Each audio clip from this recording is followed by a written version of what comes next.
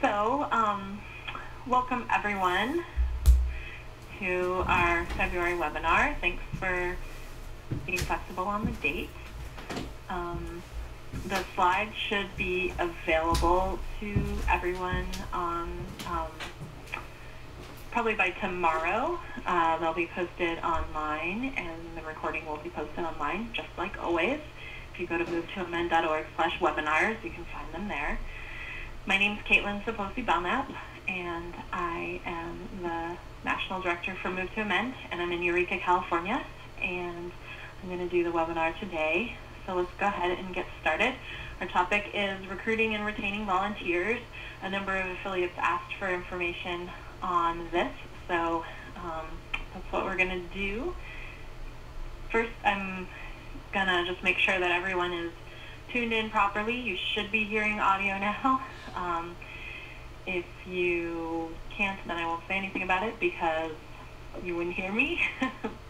Directions are on the screen, and when you have questions, you can type them in the chat bar on the bottom left, and they'll go to me, and I'm happy to take questions as we go, but also I'll roll back through at the end and make sure I caught everything. And if there's something that I'm going to cover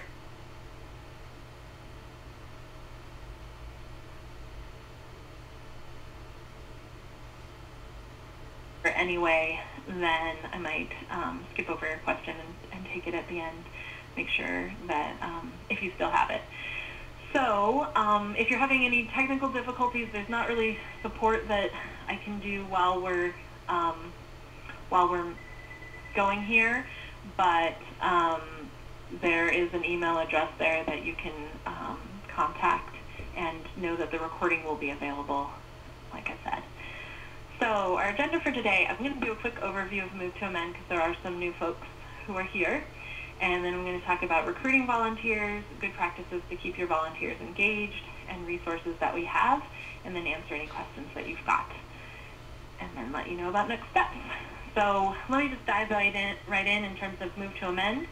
Our amendment is introduced in Congress this week by Congressman Rick Nolan.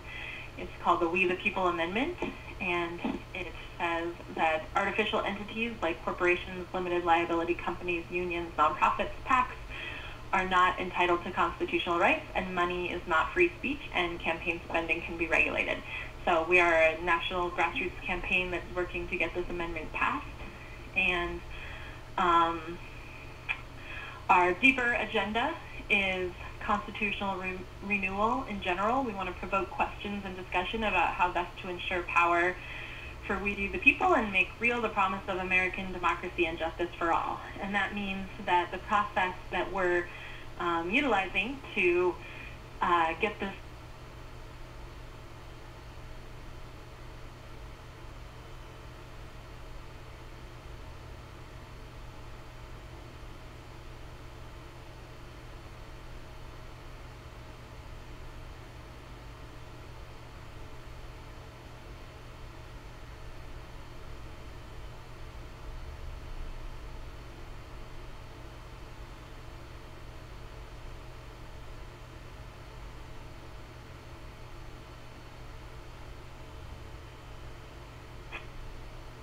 amendment passed is to build a grassroots democracy movement. So the things that we emphasize and emphasize that those who represent Move to Amend as local affiliates do is build coalitions. We do that at the national and local levels. Build a broad and diverse multiracial movement. We're not going to be able to win this thing unless we can reach across barriers and involve all people. We emphasize community organizing, not just activism. These days especially, activism has become about, clicking petitions online, or maybe it's turning out to a large event, but we're really trying to emphasize community organizing. And this webinar is actually perfectly in line with that principle. So we'll talk about that a little bit more later. We focus on local organizing or grassroots organizing at the local level because we believe that that's where change really happens and where people can actually be reached and where we still have some semblance of political power. And so that's what we emphasize. that people start with. And our target is the American people, not Congress. So even though our amendment was just introduced in Congress, that represents really Washington, D.C. responding to us and the power that we've built so far. And, we're not going to turn this campaign now into a lobbying effort in D.C. or talking to your federal representatives.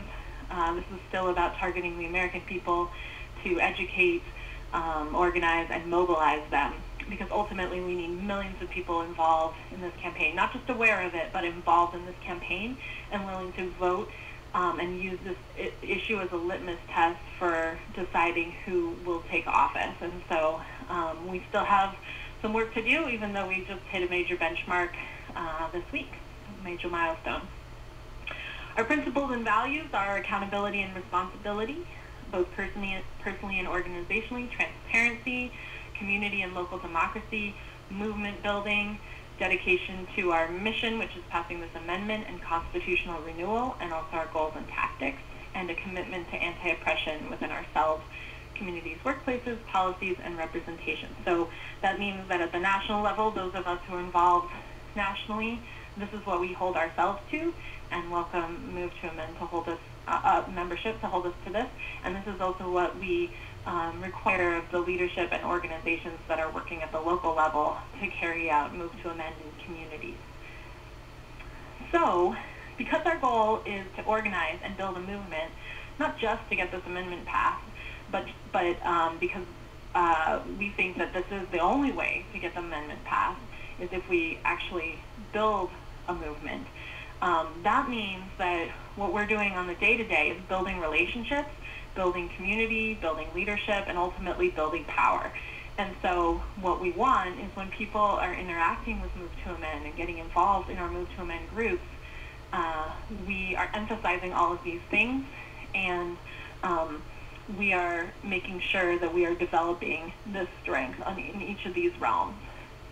So when we're talking about working with volunteers, it's important we remember all of this, because sometimes we can kind of get fixated on like the task at hand of, getting a certain number of petitions, or people out to a phone bank, or making sure we've got the logistics lined up for an event. And it's important that we keep all of this in the fore, because this is what's critical for ultimately winning and being successful. I also want to just make something clear at the beginning here. I understand that all of you are volunteers. And so, the kind of language of this webinar is assuming that we're talking about the other volunteers that you're working with, and that you're in a leadership position already in your group, or you will be as you build one. And so it's important, though, I think, to acknowledge that you are also all volunteers as well.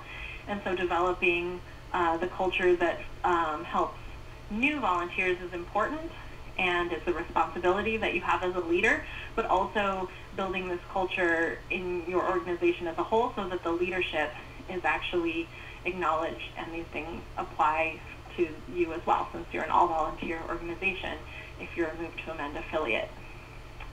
So just talking about recruiting volunteers, there's kind of a couple different ways to go about doing it, and you can also do all of them. So there's just general outreach, like putting up posters or flyers, tabling, speaking to groups and classrooms, and I really encourage folks to think about, if you're in a university town or if there's a community college, to potentially reach out to the political science department, the sociology department, sometimes the social work department, the legal department, or the law might be an option. Oftentimes there's some resistance to change, and that can be kind of a conservative in the sense of like not moving realm, but not necessarily. Law schools can provide fodder as well. And then also sometimes the history departments, although those also tend to be kind of conservative and not as open to new ideas or action. But reaching out to classrooms and giving a quick presentation on Move to Amend, and that you're looking for volunteers and people to get involved, can be a great way to involve young people who who are really excited about participating in a campaign like Move to Amend. But also speaking to other community groups is a good way as well. Notices in appropriate media like community service announcements on radio you can actually do, or press releases about meetings that include information about needing volunteers, and just word of mouth. So this is sort of the general, like, if you're casting the net broadly and you're just trying to get people who are interested in getting involved and interested in Move to Amend, it's important to remember all of these methods. There's also targeting, though, and this is something that I think our affiliates have not done as much. So thinking about what are the skills and expertise that you need right now. So things like, keeping your website current and up to date. So finding somebody who has good computer skills, or somebody who has public speaking experience. So generating a list of what it is that you need, who could provide it, and how you're going to communicate with them or reach them. So for example, if you're looking for people to make posters and or design materials for you, like say people who have experience with graphic design, then reaching out to people who have those skills might include putting up posters in the art building of your local community college, saying that you need that, and you're going to offer people the opportunity to get involved and develop their skills in practice. For example, if you're looking for folks who have legal experience, then maybe going to a law school or a legal organization and asking if there's anyone who would want to be involved. And then also thinking about what would motivate them. So oftentimes for students or younger people, it's who are involved in school, it's maybe they can get academic credit, maybe they can just get the opportunity to learn new things and deepen their skills. Oftentimes for people, it's the opportunity to get involved in community. So, but thinking about, not just what do you need, but also what is going to benefit them and what would motivate them to plug in. Hold on one second, folks. I want to respond to somebody who has a question about sound. Okay. Keep going.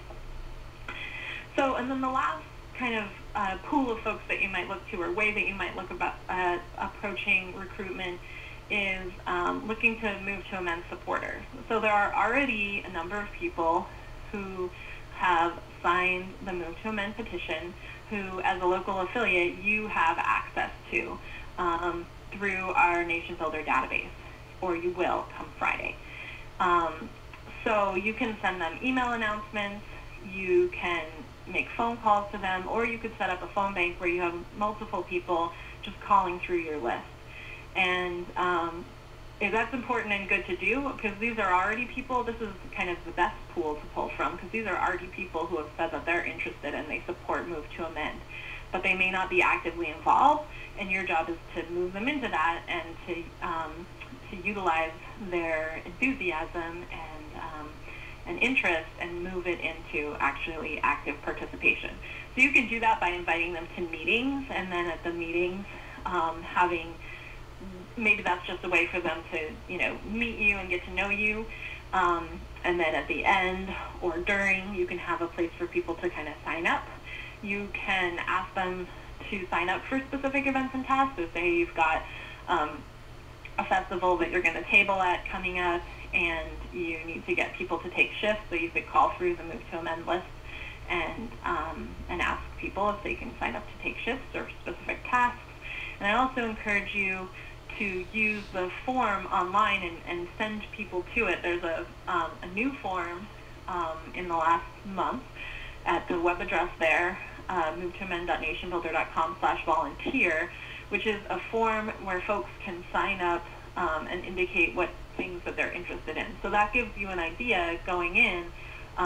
If they fill out this form, all of that is recorded in the database, so then when you look at their record, you can see what they're interested in and and then what you might ask them to do. And, or, you know, if you're looking for people who have said that they're interested in organizing events, you can just do a search for those people and start with them. So I'm actually going to show you that in a little bit, but encourage you to, as much as possible, get people to fill out that form, because then you have more information about them. And there are a number of people in there who have already filled out that form, so that you have their information already. So when you're recruiting people, it's important that you be compelling. And remember that you are, you know, not just asking for something from them, which you are, but you are also providing something of value. It'll be very valuable to everyone when this amendment passes. The process of being involved in Move to Amend, you know, growing, exciting, friendly campaign that emphasizes grassroots movement building is actually something that's very rewarding to be part of. And hopefully all of you know that, and that's why you're here. So remembering that you're kind of communicating that as you're asking people to be involved is important. So think about, you know, how you're going to tell them that this is worth their time. Maybe they will have the opportunity to meet new friends or learn about an issue that they already care about and deepen their understanding. Maybe they will have an opportunity to develop their own leadership skills in all kinds of different ways. So just thinking about it in terms of why is it worth their time? Because there's lots of other asks that they're getting and ways that they could be spending their time. Also make sure that you're short, simple, and direct, and specific with what you need. Lots of times we fall into the trap of just sort of generally saying we need help, and if and somebody doesn't really know what that means or what that looks like for them to be involved. So being real specific about what you need so that people can figure out if it's something that they can do. So, you know, we need people to table at this festival, you know, in shifts, in 3-hour shifts, and our open shifts are this, this, and this. Or we need people who will be trained collectively on how to do presentations, and then we need to reach out to these groups and do presentations. Or we need people to identify what the groups are and make a list so that our group collectively can prioritize them. All of these things are tasks that people can do, but being specific and clear with them is important. And communicate the need, why this is important. You know, lots of times, especially with some of the more administrative tasks, like for example, if we're collecting petitions, you know, we kind of forget and we just send people out there or call on people to start collecting petitions. And it's important we communicate why that matters. So we need petitions because every person who signs the petition is somebody who we're bringing into our campaign. They get our email announcements, it grows our list so that we can show our elected officials, either at the state, local, or federal level, how many people in their jurisdiction support this campaign. And it's an opportunity for us to have more different kinds of people get involved. And so that's why it's important to collect petitions. So make sure you don't leave that piece out so that it connects. And also make sure that you're making clear kind of what if they're taking on one piece of the puzzle, make sure that it's clear like what's going to happen next. Victor is pointing out that making a difference, you know, that's a good one too, Victor. And that's something that often compels a lot of people.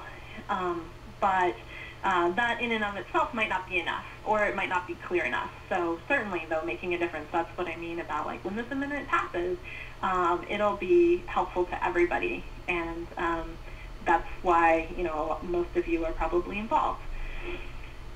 And then letting them know how it benefits them. So might be making a difference. It might be and just feeling good. It might be building community. It might be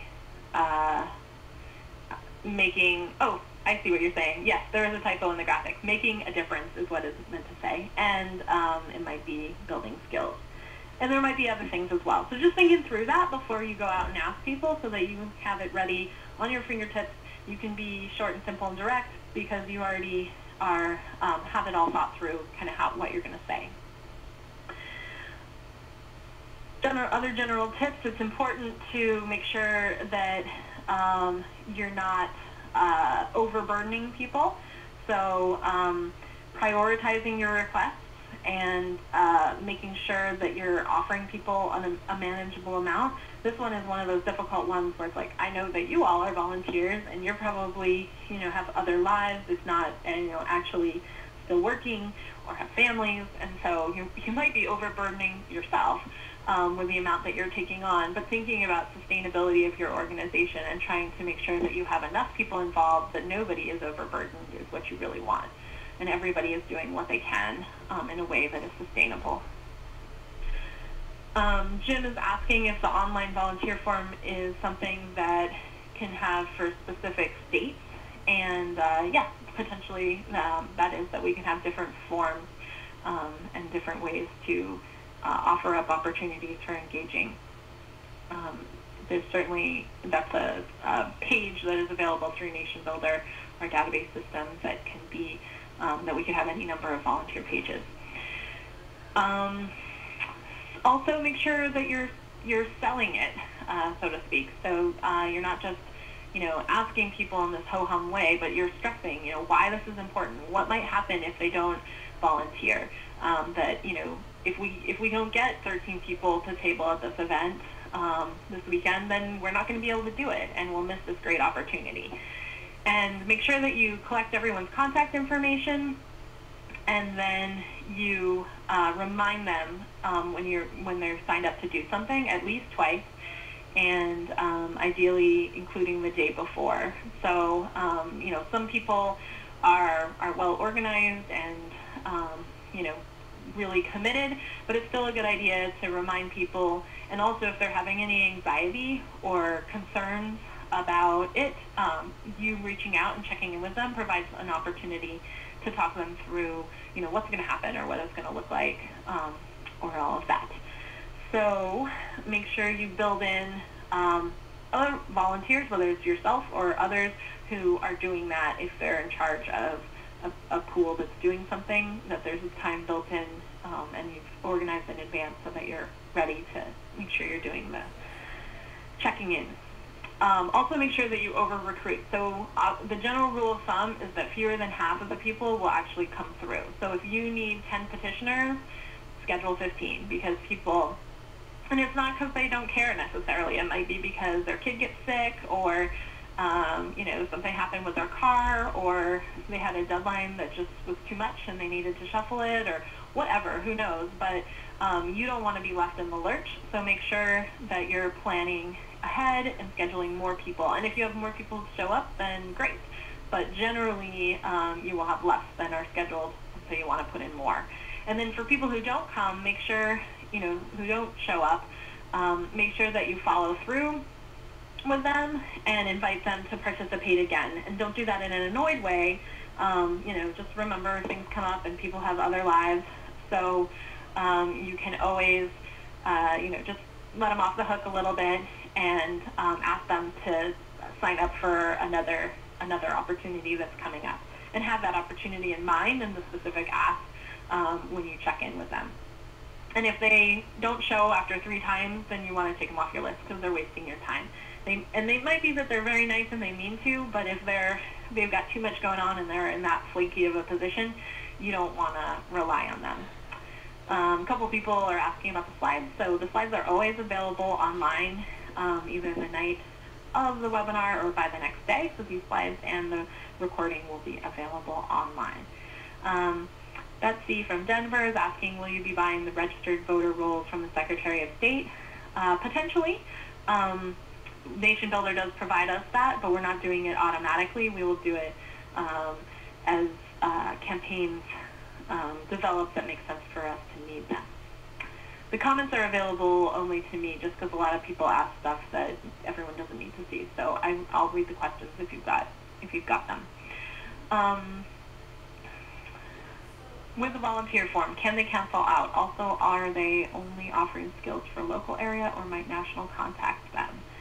I'm not sure what you mean by cancel out, Linda, but the skills, what we're going to kind of have to play this by ear and figure this out in terms of how people will be contacted. What we're doing now is we're actually trying to make a point to give a follow-up phone call to everybody who fills out that form from the national office and just check in with them, make sure they know if there's an affiliate in their area and connect them with you. Or, you know, start a new group if they don't have a group in their area. They also might have skills that would be relevant or interest in working at the national level more than the local level. So we're going to try and have an intake conversation with everybody to kind of suss that out a little bit. And then the process in Nationbuilder will be that we'll kind of kick it to you next. And if there are affiliates or state networks who are kind of so on top of it that you have enough capacity to be the first line of communication with them, then we're not opposed to that at all. But we're not sure if everyone's really going to be utilizing the Nationbuilder database at the same level, and we want to make sure that nobody is slipping through the cracks if they sign up to volunteer. So we're going to try to make sure that we do that, and then we'll pass it off to you. And the process for passing it off and that kind of communication is something that we'll have to figure out together, national and the affiliates, as we go, since we're bringing in a new system. Oh, yes, I'm sorry, now I understand. Can they withdraw their offering to volunteer? Yeah, if they signed up, then that kind of set them up with a Nationbuilder, at least the lowest level of an account. So if they go back to that volunteer page, their browser might just recognize them, or they can enter their email, and then it'll ask if they want to be removed, and they can do that. Or we can remove them if you call somebody and they say, you know, I really don't have time to do this, or I didn't understand what I was signing up for, then you can uncheck them, and then they won't be on the volunteer list anymore, either for national or local. So it's important when retaining volunteers to make it welcoming. So greet volunteers when they arrive to do a task, orient them to the space. If you're out tabling, make sure they kind of, it's important that there be people who are, you know, kind of the leaders or the organizers who know where the bathroom is, you know, where they should park, that kind of stuff, so that they feel like somebody's on top of the situation. If they're just coming into your meeting, make sure that when new people, always make sure that when new people come in, they get greeted. It can often be a good idea to actually have somebody who's responsible for that, and then it's known ahead of time that someone's going to do that, because especially as we get to know each other, and we develop our friendships, you know, and we might not see each other every day, and we might just go and start talking to the people that we know and just miss this new person who came in, might be a little nervous to be in a new group anyway, and no one talks to them, and they're probably not going to come back. So having somebody be kind of the designated greeter, and maybe having that task rotate, or if there's somebody who really likes to do that, who, you know, walks up, welcomes them, lets them know, you know, where the food is, where the bathroom is, hands them the agenda, asks them a little bit about them, like, oh, how did you find out about Move to Amend? And, you know, just gets to know them a little bit. That can help a lot to make people feel comfortable and like they are in a welcoming space. When somebody, you know, comes in to volunteer something, make sure you explain the task and why it's important and what their role is. Don't just, you know, set people in front of a computer with a phone bank list and a script and say, start calling. Make sure that they understand, you know, why the calls are being made, what the goals are, how this fits into the bigger picture of whatever you're working on. You're trying to be transparent. You're trying to make them feel as though, you know, they're important, you care that they're there, and that what they're doing matters. And then also keep an eye on what they're doing, provide input, do it in a friendly way, you know, don't be critical or harsh, but you can even set it up and say, you know, why don't you say they're phone banking again, you know, you make calls and I'll kind of be nearby doing it too, but I'll keep an ear out, and if you need me, if you have any questions, or, you know, if there's anything I forgot, I'll chime in. And then make sure that you're giving them that input so that they can be successful. But make sure that you're always positive, and make sure that you always take the time to answer questions. Don't just sit them down and disappear. Make it fun.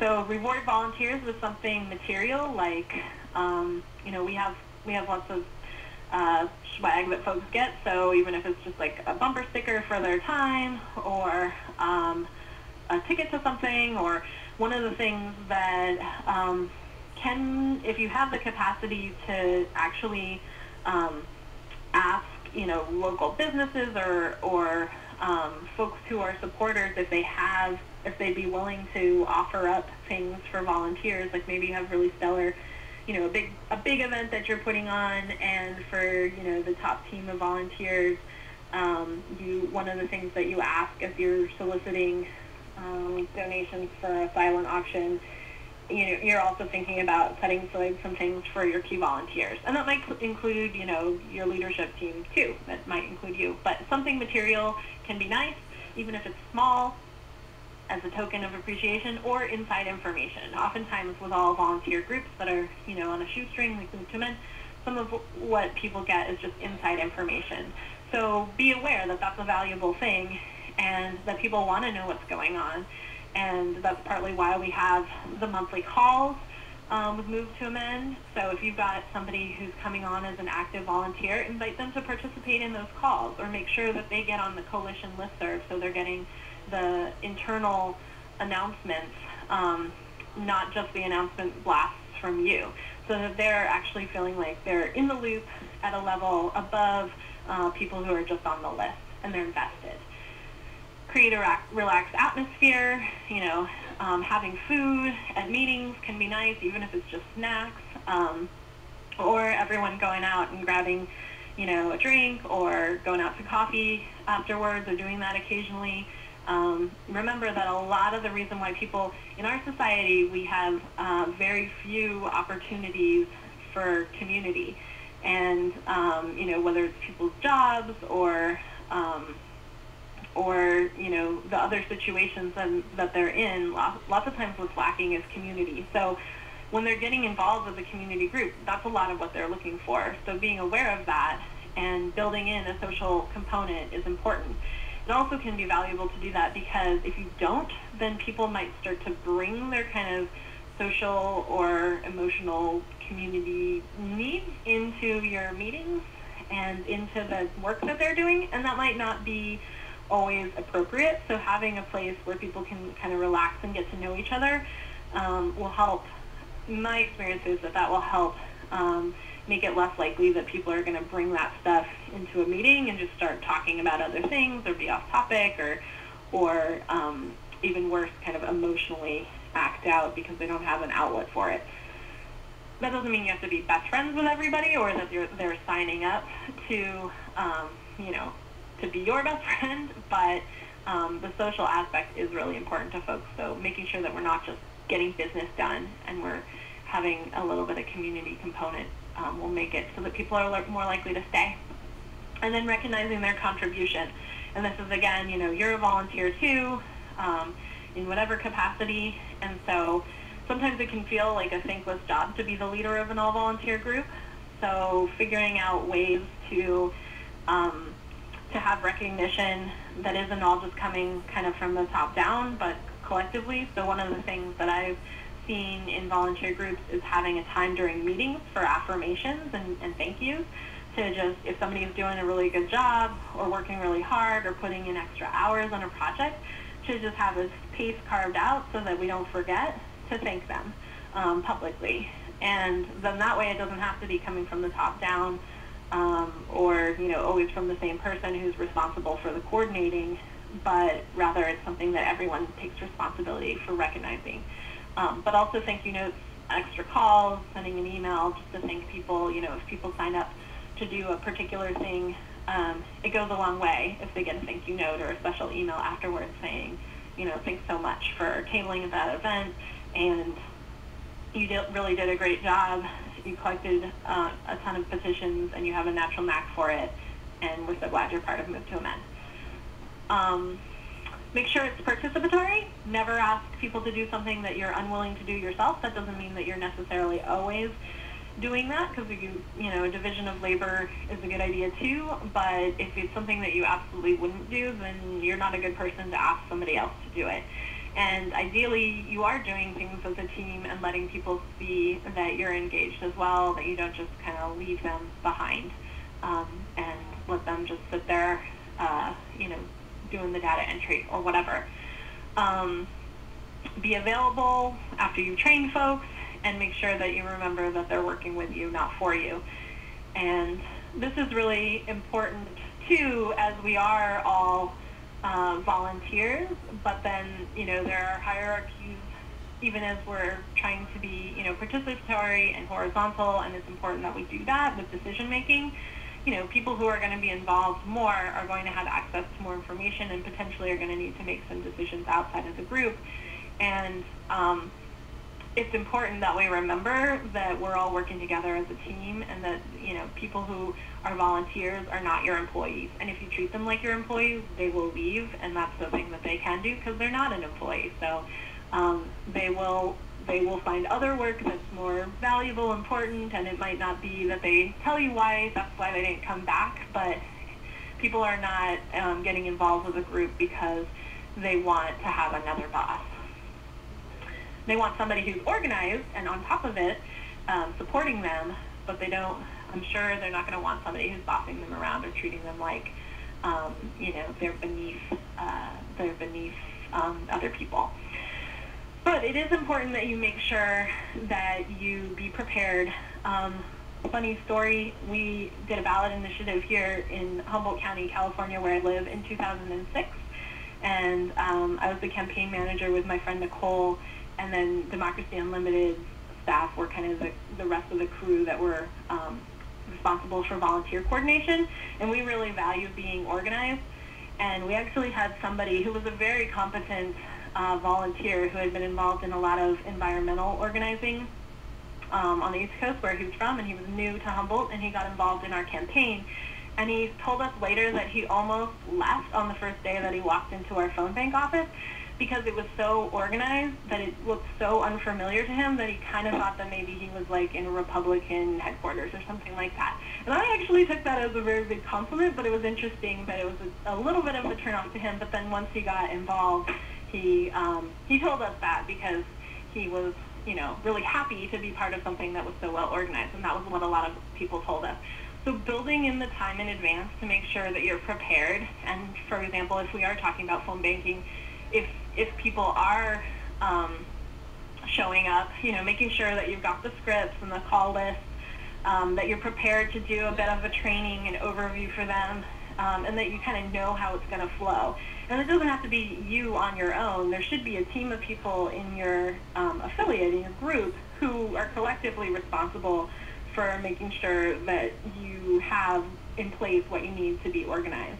If you're tabling, make sure that people, there's a box and it's clear what's what and things are labeled and there's not just a big mess, so that people feel like they got there and they were able to just get to work and get done what they signed up to do, and that they didn't have to just stand around confused and unsure of what was going to happen.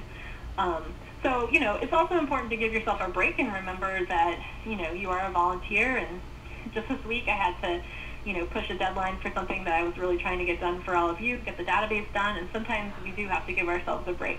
But as much as you can, make clear that you've put in the energy and that it wasn't something that you just threw together last minute, because then that gives the impression that you're not valuing people's time.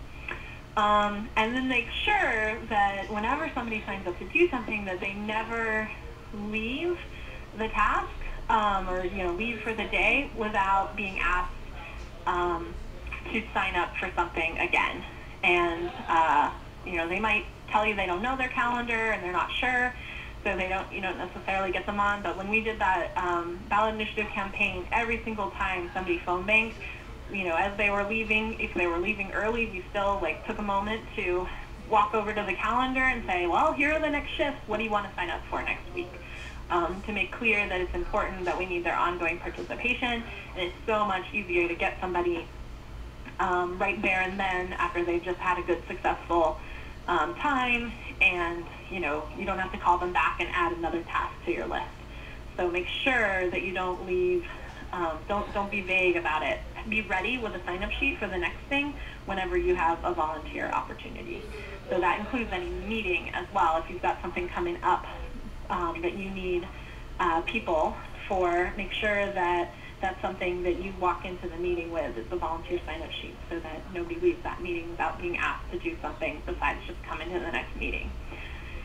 And just lastly, make sure that you're giving a unified and organized impression so that they want to come back. So that also means if you, have different, if you're in a position in your group where you're in the middle of a decision that's kind of ongoing and there's different perspectives and maybe it's a little bit heated, that might not be the first thing that you want to show to a volunteer. I'm not saying to, not be transparent, but people want to feel like they're coming into something that works well, that's organized, that's unified, that has a good sense of community, where people get along. And so make sure that that's the image that you're presenting.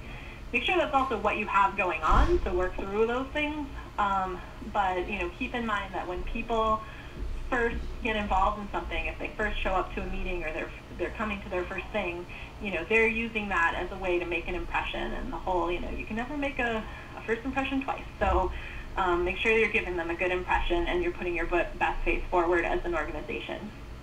There are a number of additional resources on all of this in the organizational structure and group process section of the Take Action Toolkit. The direct link is there. That's not going to be a live link on your screen, so if you go try to click it, it won't take you anywhere, but when I post the slides and the recording, I'll include a link to that, and if you just go to the toolkit and look in that section, including a bunch of resources that I uploaded just today from a volunteer training that we did a couple of years ago, and I just somehow or other they never got up there. So there's information on more information on recruiting volunteers. There's information on leadership development and principles of democratic leadership, which is really important because a lot of what you are doing, hopefully, with getting people involved is not just having them do tasks, but actually bringing them in and developing their leadership capacity. And so having some of those things in mind, and as a democratic organization with democratic principles, it's important that we be clear on all of that. So there's principles of democratic leadership, leadership development, working with volunteers, and then there's also a file on training volunteers to do one-on-one meetings. And going back to what I said at the beginning about developing relationships, and relationships being the glue that holds organizing together, and in a lot of ways relationships is why people get involved with anything or do anything. So making sure that you're building relationships through your affiliate group. I think there are probably a fair number of groups out there who you kind of have your team and you're going along, and maybe there's 4 to 8 of you, and that's who comes to your meetings, and that's what you've got happening. And you want to be growing. You want to have more than that involved, and you want to be bringing people in.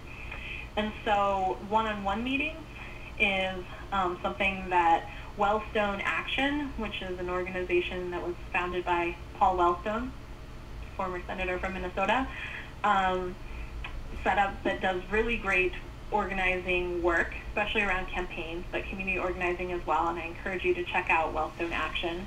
And one-on-one meetings is one of the things that they suggest you do with new volunteers, to actually sit down with folks and learn about them on a personal level, go out to coffee with them, and through the process of a one-on-one, you don't just sit down and say, what do you want to volunteer for, but you actually find out about them so you can assess what their capacity is, what their commitment is, and then also communicate with them, what you've got going on. But you actually want to make sure that you're doing more of the listening and less of the talking, and that they actually get to share about themselves.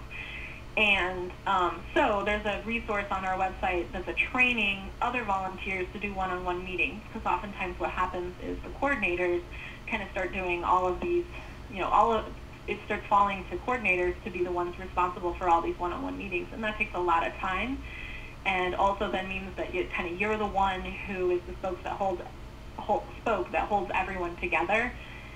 And you might be really good at that, but it's better to share that amongst other people. So it's kind of walking through how to do a one-on-one meeting training for other people in your group so that they can start to take on some of that leadership development. So that's a new resource that's on the Move to Amend website. in this section as well. And I also just want to remind everyone that there are a number of projects that we're doing in 2013 that are great opportunities to plug new people in. And what you want to do is think about this in advance and have your goals and priorities, and then think through where you need volunteers. So don't just think about what you're going to do, but think about who do we need to do that well, whether it's like 12 people and then we just need people because we're going to, phone bank our legislator, or we're going to turn people out to a rally, or whether it's specific things that you need.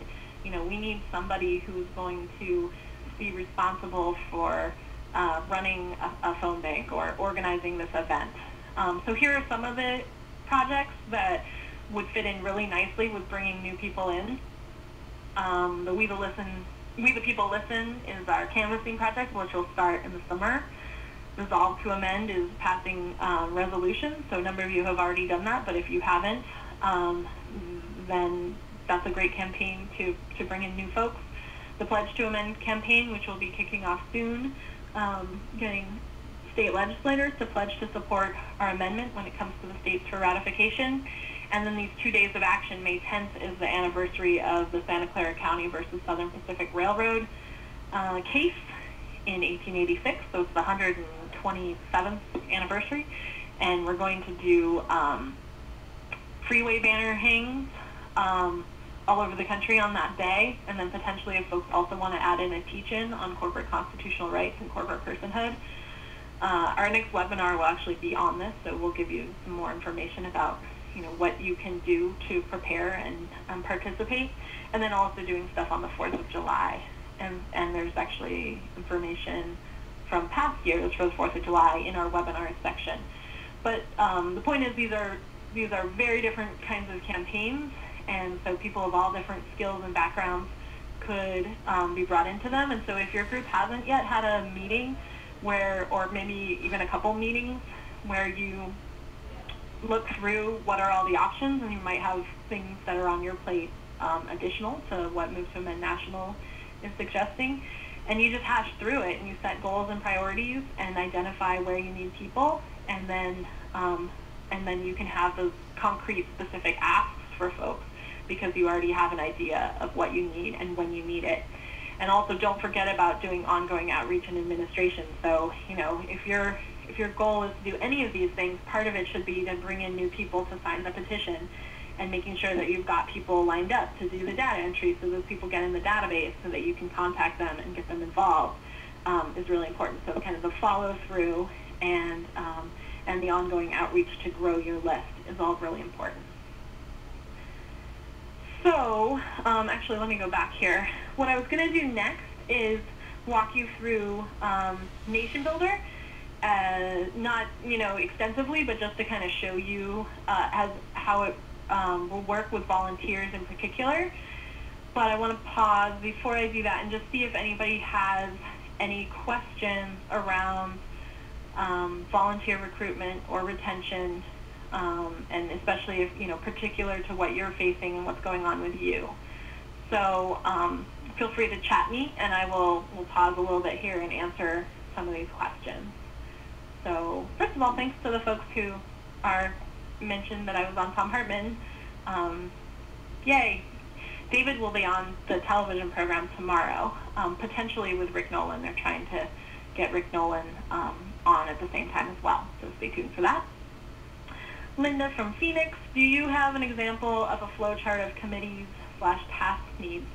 What we do have is something that I need to put up on the site. Our Lexington, Kentucky group has a organizational kind of structure chart of kind of the chairs. So that might be of help. And actually, if there's anybody else out there who has written down like what your group structure is and kind of who's responsible for what, that would be really helpful to get in. And I could look around and find and see if there's other examples of like specific things. There is a list on the site. If you look under the organizing events, There is a checklist and things like that for organizing events that include like all the different tasks. And so that might be of help as well. Let's see, scanning the list of organizations, we look like a liberal/democratic/socialist movement, not a nonpartisan movement, any progress on the right side of the house. I would say, Bruce, if that's a priority for you, then by all means, go ahead and reach out to conservative groups in your area. What we are largely finding is that conservatives are not really investing time into this, and organizations that are conservative are not, willing to kind of put time into this, so that's why they're not signing up to endorse.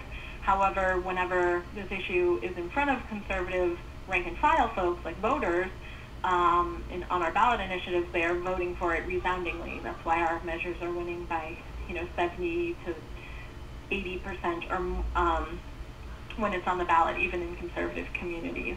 So part of our job is to convince the leadership of the Republican Party and other conservative organizations to show them that their membership actually supports this.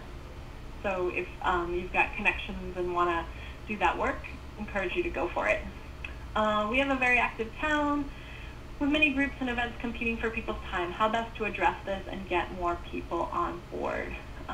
Casey from Fort Collins. That's a good question. I would encourage you to start with the Move to Amend list, because those are people who have already said that they support Move to Amend, and to remember that email only gets you so far, and how far that is really not very. Calling people is so much more effective than emailing them when people are getting just so many emails. So encourage you to try, maybe having a phone bank with some of the people in your group once you have Nationbuilder access, and getting the list of people in Fort Collins up on your screen, and doing it together, maybe all chipping in for pizza or having a potluck, and then having people bring their cell phones and laptops so that they can do it at the same time. If you just divvy out calls, the majority of people aren't ever going to make them, but if everybody comes in at the same time, or maybe one of your meetings, you spend half of it making calls and recruiting people to come to the next meeting or to get involved in something particular you're doing, maybe an event you're putting on, or again, if you're, tabling, make sure that you're not asking people to sign up to table or petition unless you're going to do some kind of training with them first, because people might feel real anxious about signing up for something like that unless you promise them that, they're going to get to do a training. And then, there's some actually information on the website, talking points on corporate personhood and things like that you could use in such a training. There's also several affiliates who have done trainings like that, so sending out an email to the affiliate listserv and asking for folks' agendas for such things or tips would be a good idea. Especially our folks in Ohio have done a lot of that and trainings for people, and our LA chapter has as well. So I would try calling, and then also, if there are a lot of events and things like that, potentially teaming up with some of these other groups, going to them and asking for endorsement and maybe endorsing them as well, and then, or getting a table at one of their events, and, and because you've endorsed it, and partnering in that way, so that, you're kind of going to the places where people already are, and finding the ones who are, maybe plugged in with those groups but not active and not interested in getting active in this kind of a campaign. So those are some suggestions. Trying to organize in Lake County, keep trying to reach them, but the database is offline. Their phone numbers, their phone numbers aren't listed. Robin, this is Northern California, Robin. The database will be available on Friday, and so maybe after you tried going in there and trying that, give it a shot, but it's hard to organize from outside. So let's wait until there is the database access and see where that gets you, and if we need to help you, we'd be happy to do that. But on the other hand, if folks, aren't are working on other stuff and you're kind of coming in from another area, then you might not be the best one to organize, as much as it's a valiant attempt and important effort. So does anybody else have any kind of bigger picture questions or even concrete questions about what your situation is and what you might do? Andy from Ashland, Oregon, our county group is being cautious about giving or receiving endorsements right now, as we don't want the, quote, kiss of death from anyone. We are reaching out to more conservatives. Okay, I mean, that's something to consider, but it's important to think about, you know, if you're reaching out to other groups and asking for their support, solidarity rules would imply that you should be able to offer it. So maybe even if you don't officially endorse, but some of your folks, you know, go and volunteer with other groups or pitch in at an event if you want to get a table, but you're also willing to stay and help clean up. The important thing is to just show that you're not trying to mooch off other people's organizing and not willing to reciprocate. Anybody else have any questions? If not, I'm gonna, let me, actually, while you all are doing that, let me turn off this and instead share my screen with you. I'm gonna go into Nationbuilder here. It's gonna take a second. Giving me a hourglass.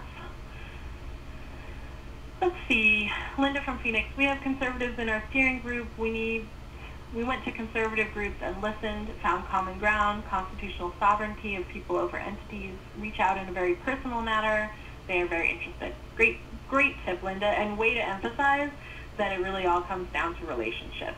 That's been my experience as well. Some of you know I serve on a water district board, and I've told this story before, but my best ally on that board with me is the Republican, and it's because of the relationship we've built and the trust that we have and the commitment that he's seen that I have to local control like him.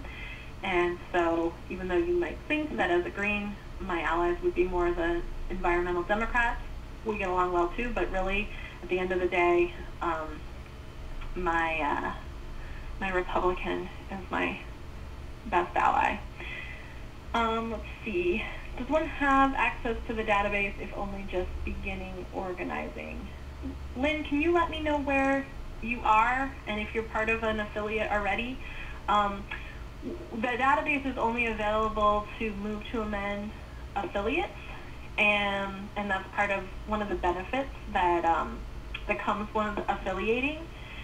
But what we can do to help you out as you're developing a group, if you're not affiliated yet and you're still in process, is if you, say, are putting on a first meeting or something like that, or an event, that we can send an email to our the petition signers in your area for you and invite them for you. You can also invite, you can also add an event to the Move to Amend website, and you don't have to be signed up as an affiliate to add an event. It has to be approved by us, but it'll go in and probably within 24 or 48 hours and be posted there. So, okay, so yeah, we don't.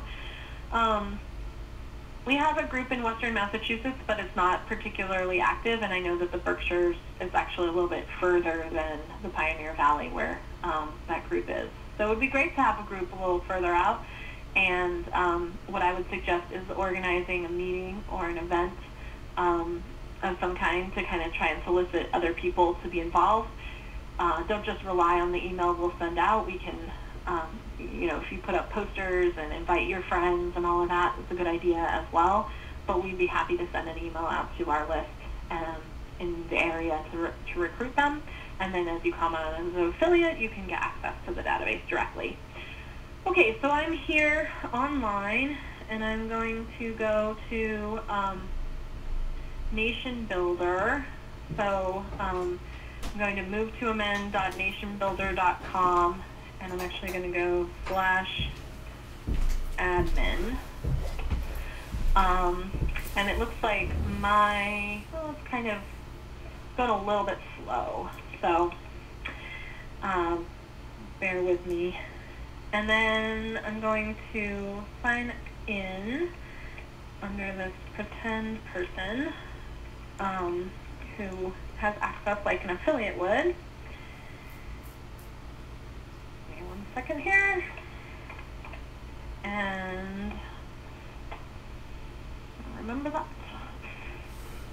Okay, so here I am in the Nationbuilder database, and for those of you who are affiliates, you'll have access to this starting Friday evening probably, and you'll get information about it, and there'll be tutorials as well. So remember, I'm not going to go through all of that right now, but I do want to show you the volunteer process and all of that. Let me also go to the Move to Amend volunteer page just to make it clear kind of what each end looks like. So here we are on that page. Oops.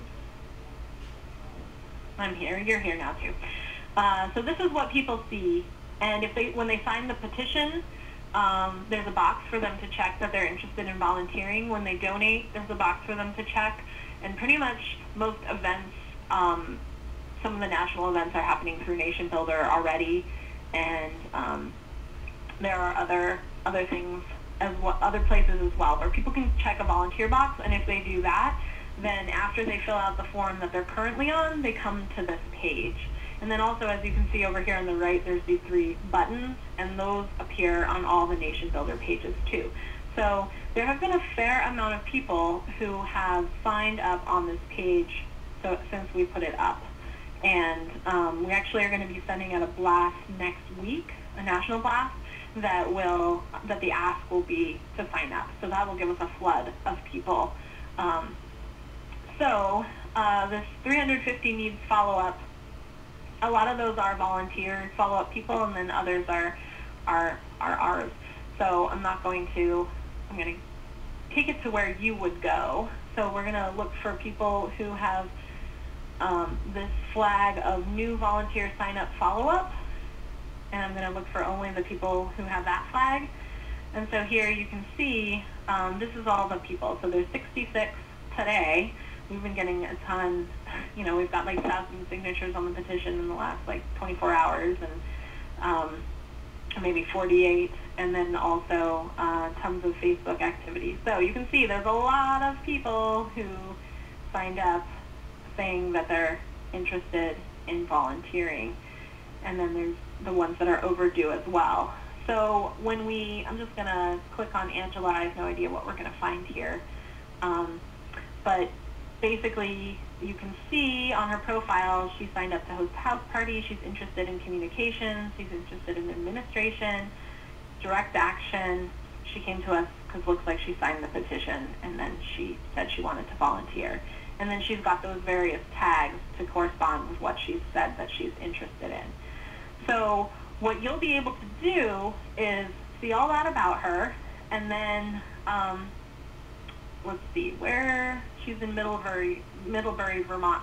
So say you were, she was in your area, you could email her directly through here, and let her know about an upcoming meeting, say, and send her an actual personal note that says, thanks for signing up.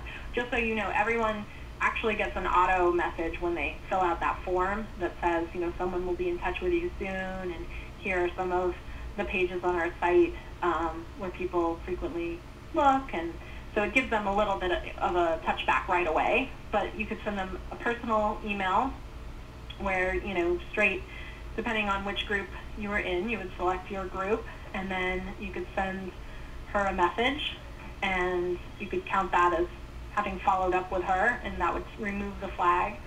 Or say you want to give her a call. She's given us 2 phone numbers here. So you could say you call her and you have a conversation with her. You can record that here, and you can also flag any additional follow-up that she might need, and you can also tag it to your affiliate. So say I talk to let me actually bring myself up here so I don't mess up a real person. Just put that enough, and that'll get us there. So, not sure what's going on with me being in here twice. So I'm going to go to the real me. Somehow it's not connected with my Facebook right this moment. So say I, Kaitlin, am a volunteer, and this woman Jane is going to be calling me. So we could go to log contact, and we can say, you know, that I answered, and then we put the note here of what happened. So, you know, Kaitlin wants to do petitioning next week. I'm not going to type that out, take the time, but say I did. Then I could put that in here, and then I would say, you know, that I called for volunteer recruitment, and it's going to log that I, in this case Jane, am the one who made this call. And then what I could also do is I could flag that, so then I'd just say that Kaitlin was contacted, and then say I wanted to, you know, be on it, and I wanted to make sure that Kaitlin got a follow-up call the day before we were going to go out and do our petitioning at the farmers market. And so I would mark Kaitlin as needing follow-up, and then I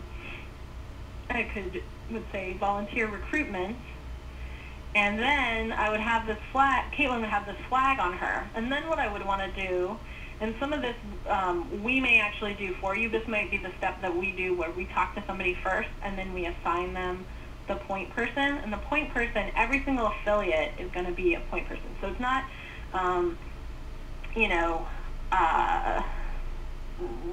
let's say Jeff Verity is not the point person for the St. Louis folks, because you should have multiple people who would be responsible for talking to the St. Louis folks. So instead, you would assign them to the actual affiliate record.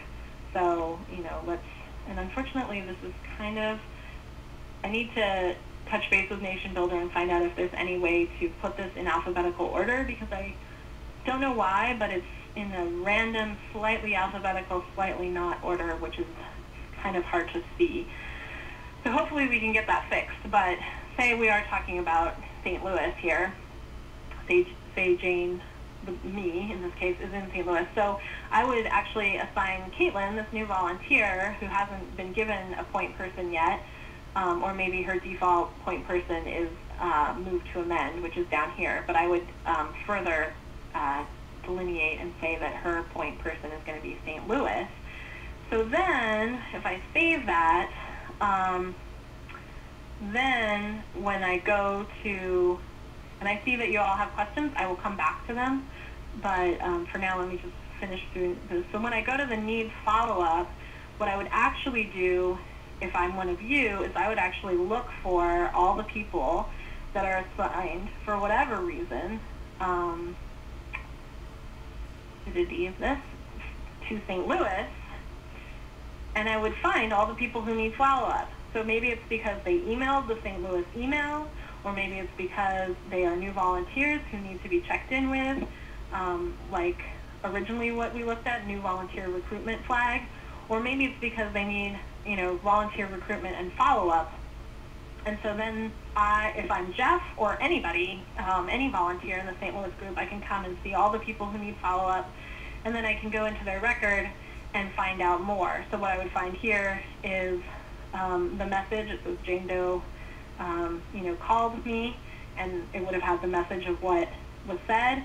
And then I could also put a note in Kaitlin's file to the person who is going to be doing the follow-up, saying Kaitlin needs a reminder on February 27th that she is volunteering the next day. So I can flag that there, so then when somebody comes in and it's February 27th, they can see, oh, here's the people I'm supposed to call to remind to show up tomorrow. So all of your communications that you have and all of what you need to do can be tracked in here, and we can see it at the national level, and any of your volunteers will who have Nationbuilder access, and you can have as many people having accounts as you want, can see it as well and share the load. And then also they can see every single thing that's happened with this person. So mine is sort of, a ton, but with a normal person it might just be what they signed up for and when they did, and activity, events they RSVP'd for, whatever, or past correspondence. So if Jeff talked to her on the phone, I can see what happened in that conversation, and I can pick up where he left off. So that's how that will basically work. And we at National will kind of manually farm out and assign these point people once we talk to folks, or if we don't have capacity, we might just send them directly to you. So what that also means is that all of your Move to Amend emails, so St. Louis at Move to Amend, those will actually be coming into here as well. So then you can have multiple people share the responsibility of responding to them. So there's a lot more, obviously, that you can do in Nationbuilder, and that will come with getting full access. I wasn't intending to go through all that now. You can send blasts and all of that, but it was more just to show you how it works with volunteer management. So let me look back at these chats and see what folks have been asking. How large is the radius of signers that an affiliate gets access to? Asked Jeff from St. Louis. So actually, Jeff, all affiliates can see all of this. So I'm signed in as this pretend person, Jane Doe, and this is exactly what yours would look like as well. So there's no longer the radius, but the radius does come into play. If we go over here to people, each affiliate has been given a filter, and the default is 25 miles, although if that needs to be adjusted based on your particular situation, then we will adjust it, just like before. But so when you're sending an email blast, instead of having to do a search every time, you can just quickly select your filter and send a message about a meeting coming up or whatever. You can also use this to see, if there are people, for example, say you've identified that you need to, you really need someone who's going to help you with your website, your Move to Amend web page, because nobody in your group is really gung-ho about doing it. So you could actually go through the different volunteer tasks and look at people who have said that they're interested in tech support, and then you can filter it. Now I have no idea what I'm going to find here, but say we look at, say I'm the San Francisco coordinator, I can look and see if there's anybody who signed up who's interested in tech support in my area. And lo and behold, there is. Today, this guy, Steven or Stefan, selected all of these things, and one of them is tech support. So I might, give him a call first and ask and let him know what we've got going on and find out more about him to see if he might be somebody who would be the right person. So the volunteer tasks that we have are going to be set by National, and if you have additionals that you want to suggest, we are open to your input, but those are set tags that we'll have here, and those also correspond, not all of them, some of them dial in a little bit more specific. We don't want that volunteer sign-up page to be like, 60 questions long, but as you get to know people and, find out in other ways what they're interested in, you can also tag them to additional tasks. And if they signed up for one of the things that's on that volunteer page, then they're also corresponding to these tags here. You could also say, instead of looking for a specific type of volunteer task, you could actually just use the filter here for, say again, San Francisco, and look up all of the people who have checked the volunteer box. So that means they've checked the volunteer box when they signed the petition online, or maybe when they signed the petition in person, they had checked that off and that got imported in, or when they signed up on any page, they might have checked that volunteer box. And then maybe they didn't fill in additional details about what they wanted to do, so you can see not everybody has those additional tags here, but they have said at some point or another that they want to volunteer. So then you could pull up all of them that are in your area, and you can see there's 32 people who fall into the radius of the San Francisco affiliate, for example. Let's see. Do you have to be on Facebook to have access to Nationbuilder or to be considered as a volunteer? Nope. No. You Nancy from New York, no Nationbuilder connects to Facebook, but you do not have to be on Facebook. And actually, if affiliates take the next step, which we're going to encourage everyone to do, to have a Facebook page and to then link it with what's called their broadcaster, which I won't show you now, but there will be info in the tutorials about this once the database is available. Then anybody would who has volunteer access in Nationbuilder would actually be able to post to that page. So even if you don't have a Facebook yourself, but you have a Nationbuilder account and as an affiliate volunteer, and if there's something that needs to be announced, on that Facebook page of that affiliate or Twitter, you'd be able to do that directly from Nationbuilder without even having to have your own account. So does anybody else have any questions about recruiting or retaining volunteers or volunteer management as it relates to what I'm showing you you'll be able to do in Nationbuilder? One thing I guess I'll add as folks are typing in any additional questions is, probably goes without saying, but this is only going to be as valuable as we use it. So it's going to be really important that folks adjust your systems so that phone calls are happening through here, and that the people who are making calls to recruit folks or check in with people are doing it and recording it and logging it in here. Likewise, that folks are actually making sure that these people who are signing up to volunteer are getting touched and plugged in and involved, because if too much time goes by, they might have moved on to something else or have forgotten, or they've lost their enthusiasm. They say that really best practices would be that within 24 hours of when somebody is jazzed about doing something, they are followed up on. As in almost all volunteer organization, even at the national level, we maybe can't quite do that, but we should probably be making sure that we've got systems in place to be responding to people within the week, so that that lead doesn't go cold. So it looks like folks don't have any additional questions.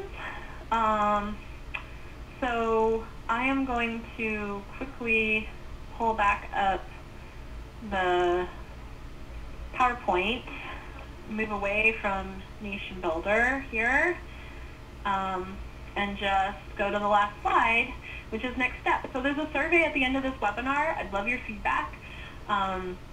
You'll automatically be taken to that page when we close the meeting, so you don't need to worry about where to go. Just fill it in.